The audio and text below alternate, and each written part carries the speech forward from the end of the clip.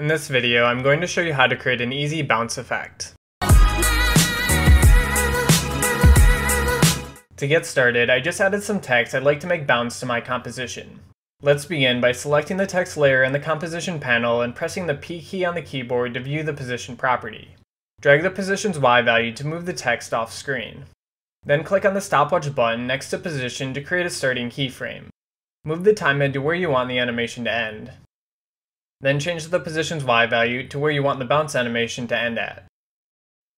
Now that we have our animation in place, let's add the bounce effect. Hold down the Alt key and click on the stopwatch next to position to view the expression editor. Paste the expression that I put down in this video's description into the editor and press enter.